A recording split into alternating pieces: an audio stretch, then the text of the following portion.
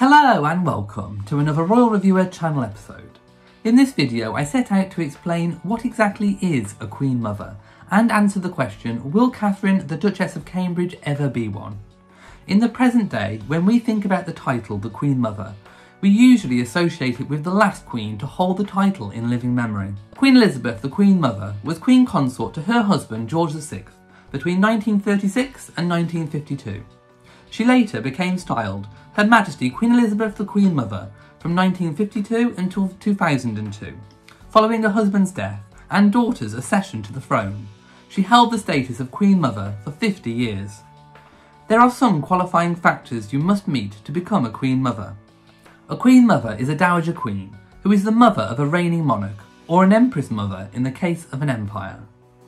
The term has been used in English since at least 1560. It arises in hereditary monarchies in Europe and also is used to describe a number of similar yet distinct monarchical concepts in non-European cultures around the world.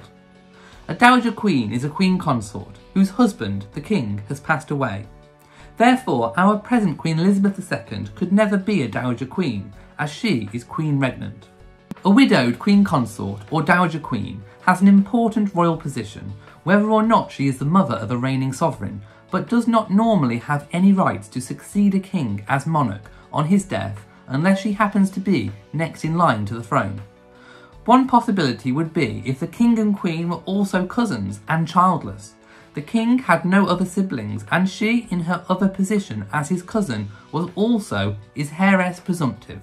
A new reigning king would have, at accession or eventually perhaps, a wife who would be the new queen consort. And, of course, a Queen Regnant would also be called Queen. More to the point, there may be more than one Queen Dowager at any given time. This was the case in Britain after George VI's death, when there were 3 queens. A reigning sovereign, Queen Elizabeth II, and 2 Dowager Queens, Queen Elizabeth, the Queen Mother, and Her Majesty Queen Mary, who had been married to George V, although Mary chose not to use the style Queen Mother.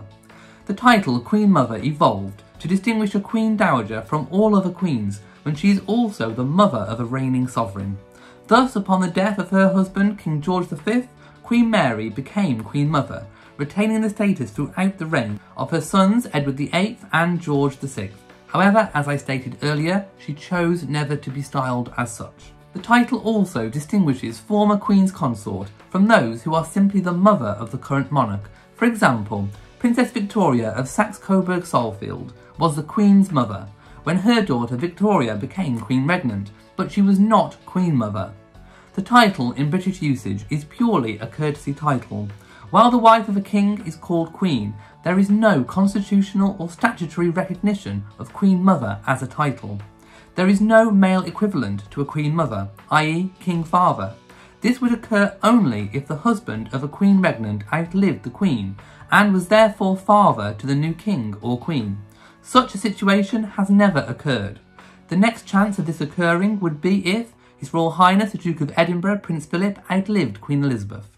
Since the title Queen Mother derives from the woman's previous title of Queen, it would also be incongruous to call such a father of a monarch the King Father, as the husbands of Queens Regnant are not called King, but rather Prince Consort.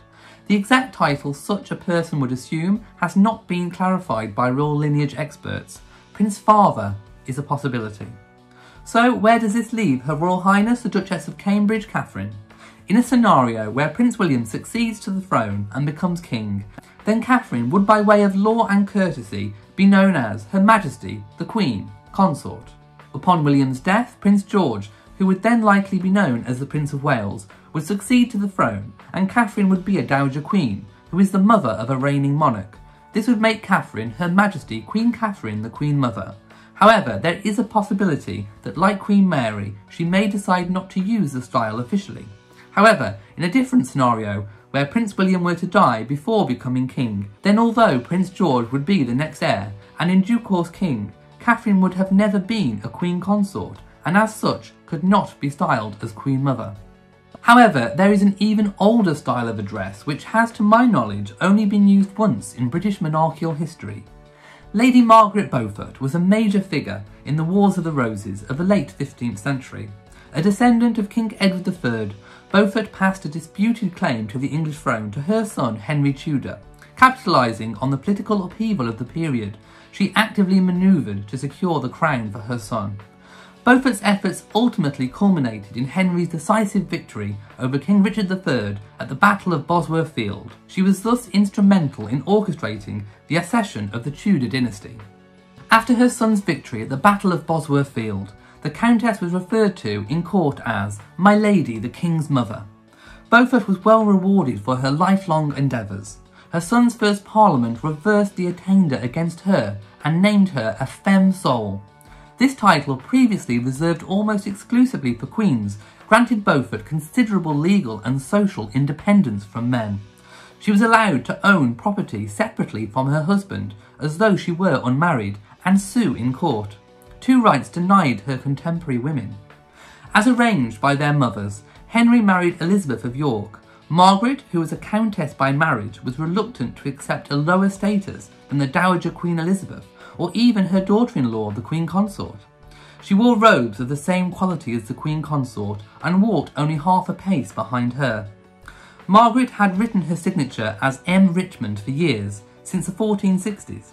In 1499 she changed her signature to Margaret R, perhaps to signify her royal authority, R standing either for Regina, Queen in Latin, as customarily employed by female monarchs, or for Richmond. Furthermore, she included the Tudor crown and the caption, "and mother of Henry VII, King of England and Ireland." "My Lady, the King's Mother" is a court address style that could potentially be used by Catherine if Prince William died before becoming king. It is a style which also Prince William, as king, may have bestowed upon his own mother, Diana, Princess of Wales, in recognition of her previously held HRH, which was relinquished in her divorce settlement from Prince Charles. One will never know. Thank you for watching this video. If you have enjoyed it, then please give it a big old thumbs up. Don't forget to share on social media, and also hit the notification bell so that you know whenever I upload a new video. Also, please do remember to subscribe to the channel. So, from me in Shropshire, goodbye.